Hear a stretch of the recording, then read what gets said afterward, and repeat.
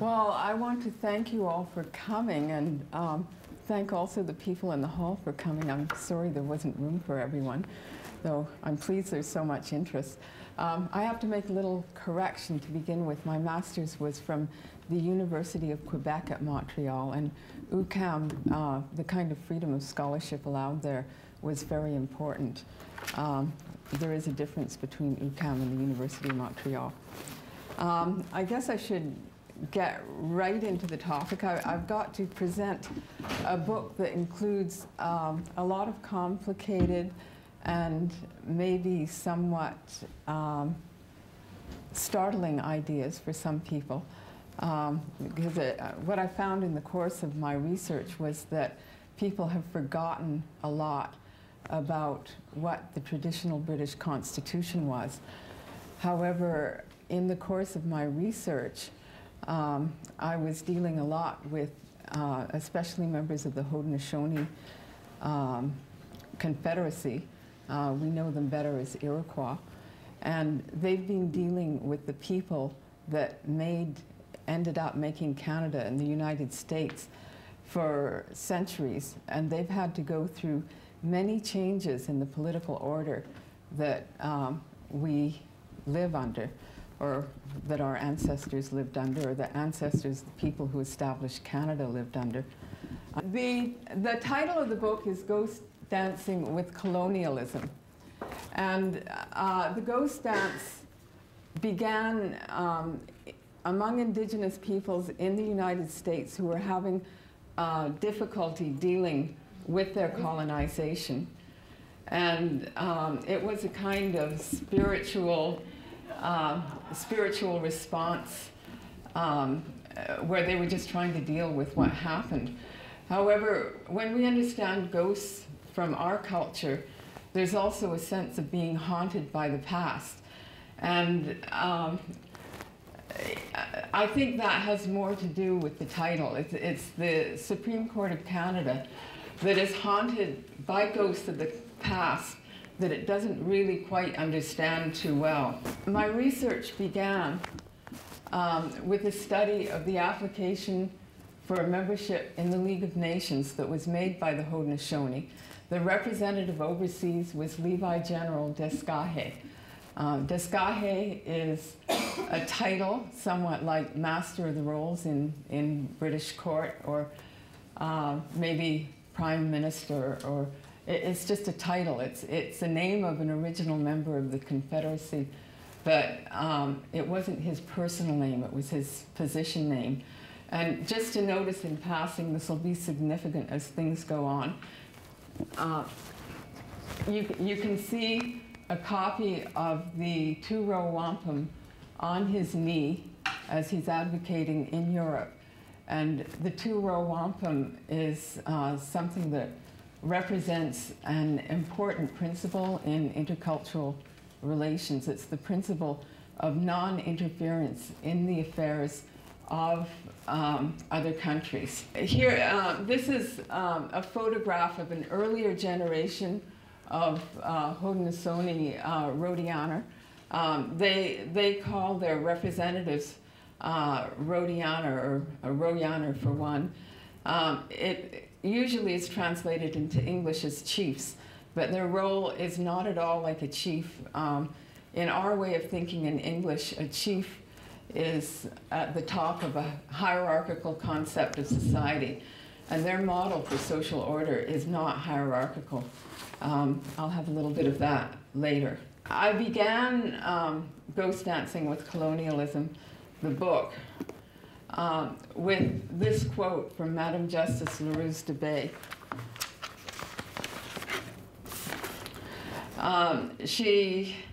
Well, if I read it, in light of the evolution of our laws following the passage of the charters, and given the growing recognition that there are many different perspectives, the Aboriginal perspective, for example, I believe that the era of concealed underlying premises is now over. In my view, those premises must be brought to the surface in order to promote consistency in our law and the integrity of our judicial system. Now, I doubt if she was aware of it, but in some ways, the idea of recognizing different perspectives is very basic to the British tradition. And in other ways, it's been forgotten. And as I looked into the issues that were raised by the situation, and I looked at cognitive theory, I began to realize that it is probably impossible for any of us to completely escape our underlying premises. So we need a bit of humility when we approach intercultural problems. This book is an invitation to explore intercultural differences and the problems that arise from them. And it's an invitation to explore unfamiliar intellectual terrain that was referred to in one of the quotes that I used at the beginning of the book. The cases that I used to study the reasoning of the judges were mostly cases that interpreted Section 35 of the Constitution Act 1982, which says that the existing Aboriginal and treaty rights of the Aboriginal peoples of Canada are recognized and affirmed. That's the statement in law that the judges were working with. I don't think that in the end one can really say that there has been an affirmation of Indigenous rights. There hasn't been an understanding of the problems involved in doing that. One of the problems one confronts when, especially if one wants to take a positive view of Canadian law, is that there are a great deal of anomalies when it comes to the application of the law to Indigenous peoples. And there are also anomalies in the perceptions that people have. Stephen Harper made the news conveniently in the middle of my research by announcing that we have no history of colonialism in Canada. And by this time, I already knew that when Canada was named a Dominion of Canada, the Dominion of Canada, a Dominion was defined as a colony. And a colony was defined as any part of His Majesty's dominions exclusive of the British Islands and British India.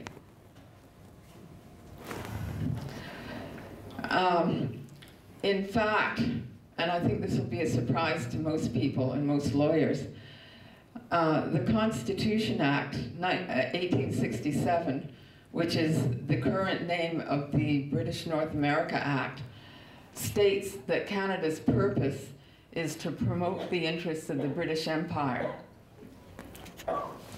The British Empire probably doesn't exist anymore. There's a bit of slopiness in the drafting, or it reflects our failure to reflect on how deeply colonized we are. However, if we look back to the beginning of the last century, Canadians were very proud to be a British colony. And we see, for example, Wilfrid Laurier, a former Prime Minister of Canada, stating, "We are British subjects. Canada is one of the daughter nations of the Empire, and we realize to the full the rights and obligations which are involved in that proud title." So there's been a change in paradigm and a change in people's attitude that you can see if you contrast Stephen Harper's concept of Canada with Wilfrid Laurier's. Madam Justice McLaughlin, I'm sure felt she was speaking for all Canadians when she said that respect for the inherent dignity and equality of human beings, tolerance of difference, and democratic freedoms are part of the social fabric. We certainly want it to be. However, when we take a look at the experience of Indigenous peoples, it's hard to support that vision. If we look back in legal history and we look at the legal treatment of Indigenous peoples, we can find, for example, that between 1876 and 1951, the Indian Act defined a person as an individual other than an Indian. So if you define Indigenous people outside of humanity, in essence, then all these generous sayings become true. But it's hardly fair. This kind of thinking seems to have impacted on the interpretations given to the British North America Act. Section 9124 states that Indians and lands belonging to the Indians fall under the exclusive legislative authority of the Parliament of Canada. This has been interpreted as license for the Canadian Parliament to make laws for Indigenous people who, at the time that this was passed, did not have a vote in the Canadian Parliament, and to impose those laws on the Indigenous peoples. I don't think that's necessarily the original intention of the wording of that act that was passed by the British Parliament, because Section 91 deals with foreign affairs. And certainly it hasn't been interpreted that just because Canadian Parliament is to deal with aliens and with other states, that Canada has a right to make laws for them. A question I had to ask, because by the time I was looking into this, I knew a lot about Haudenosaunee history and how deeply tied these people were to the development of both Canada and the United States. And so I wondered why there wasn't a lot of objection that they didn't participate in the formation of the British North America Act. However, in the late 1800s, when Canada started to legislate for Indigenous peoples, many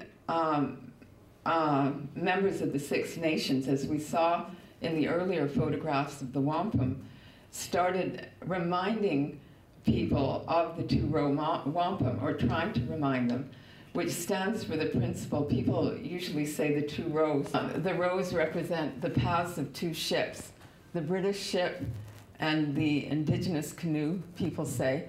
I have one thing that says that that was a British interpretation of the two-row wampum, but that each was to look after their own internal affairs and not to interfere with the other.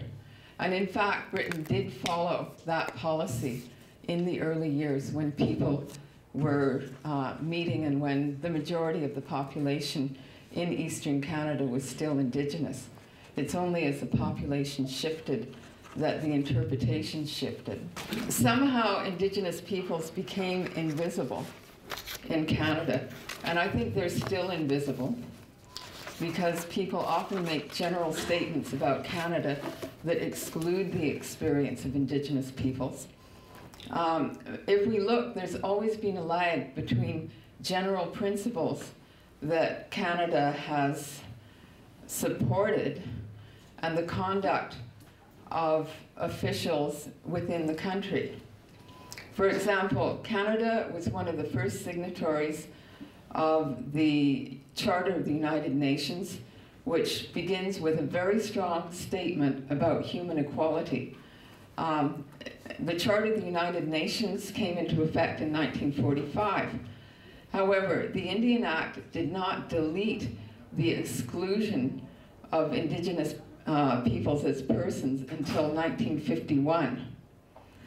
Canada was an enthusiastic signatory of the Genocide Convention in 1951, and the Genocide Convention says quite clearly that genocide includes taking children from their parents or from their nation and having them raised by members of another cultural group.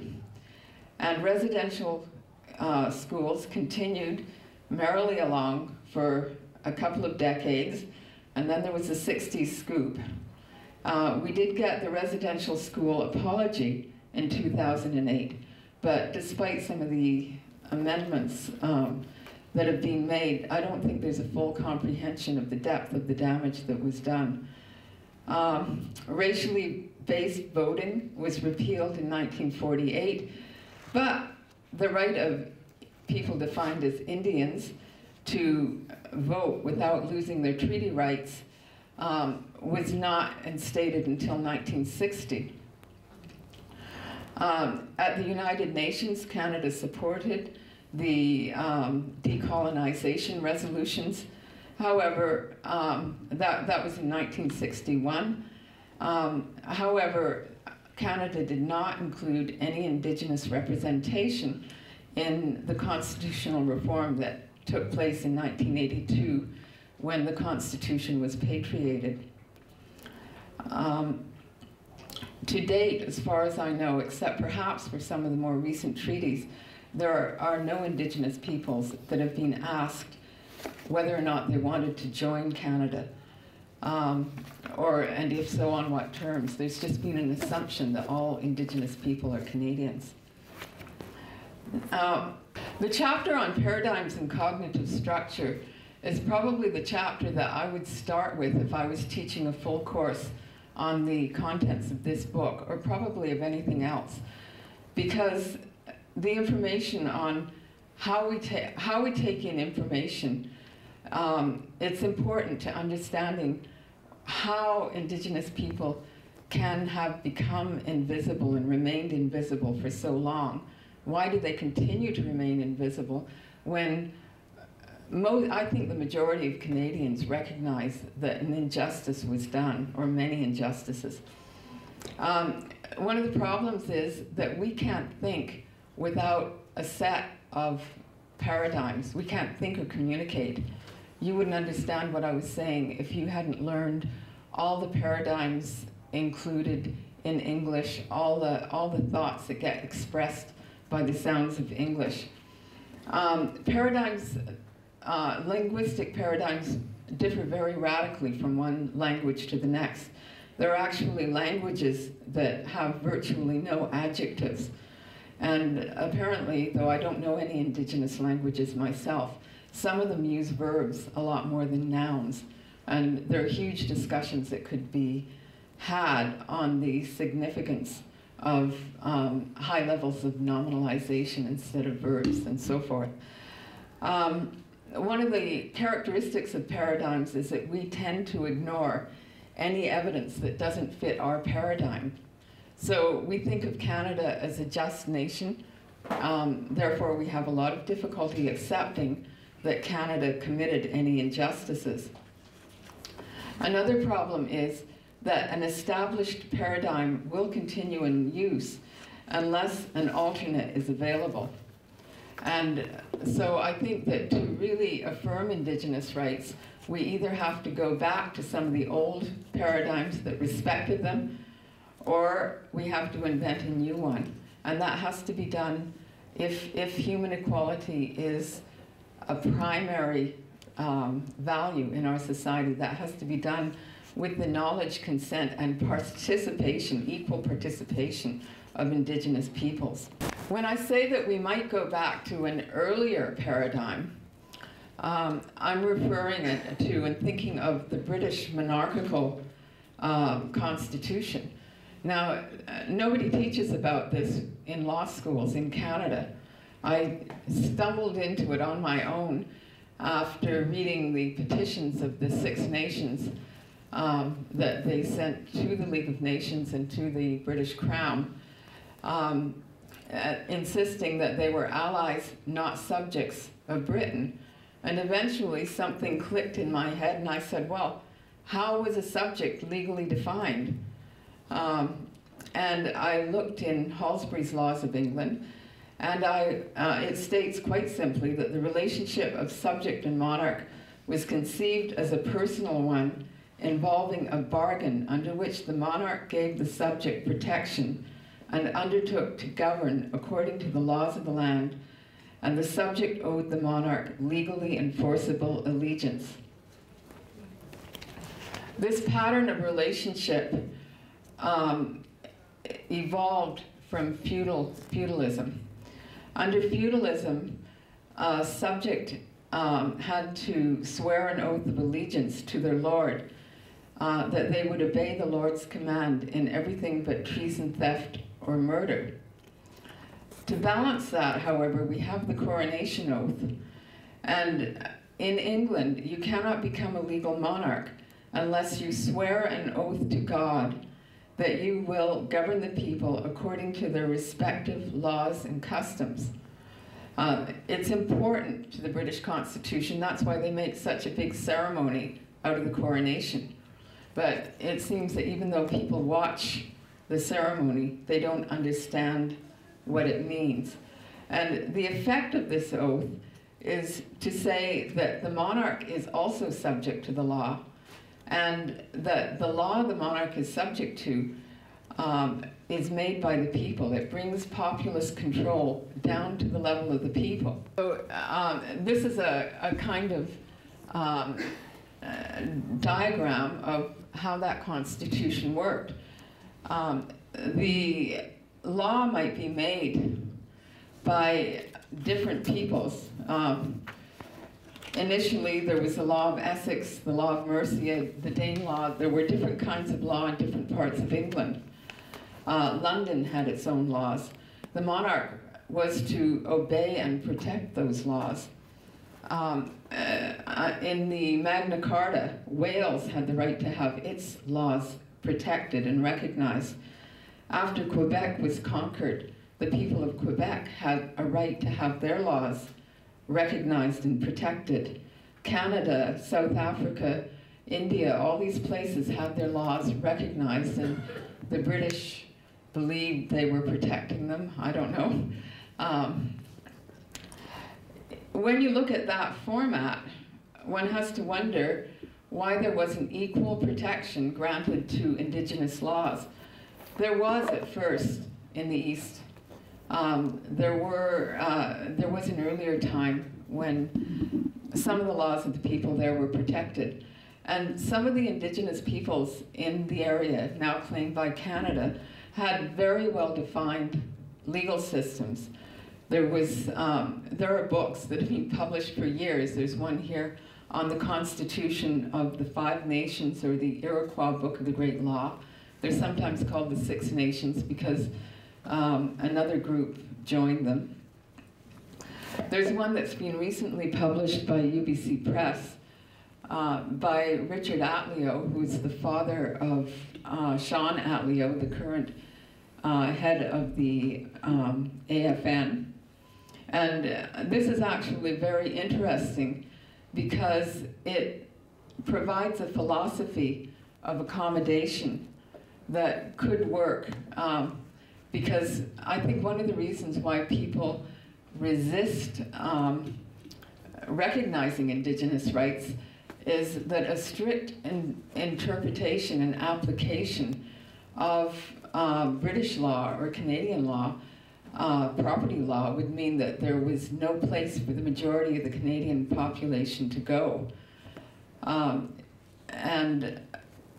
Richard Atleo's philosophy would recognize that members of the immigrant society are also part of nature and have to be accommodated, and that the colonization, which has been so horrible, is all the same a challenge that he feels that Indigenous people are capable of meeting. So if we followed strictly British law, Indigenous laws should have been accommodated. However, there is a problem in British tradition. And as I looked at the tradition, I realized that there are two concepts of law that intertwine in British tradition. One of them is based on command and the use of force. We have William the Conqueror. And surprisingly, a lot of British people recognize very quickly, without in any context, that William the Conqueror was a colonizer, and that the people that were indigenous to Britain were colonized by William the Conqueror. So what happened when people came over here was a deeply entrenched cultural pattern. However, there's also a deep tradition in Britain of a law that's based on the consent of the people. It's reflected in the Magna Carta, It's reflected in the coronation oath, and it's reflected in many of the struggles that the population of Britain had through their history.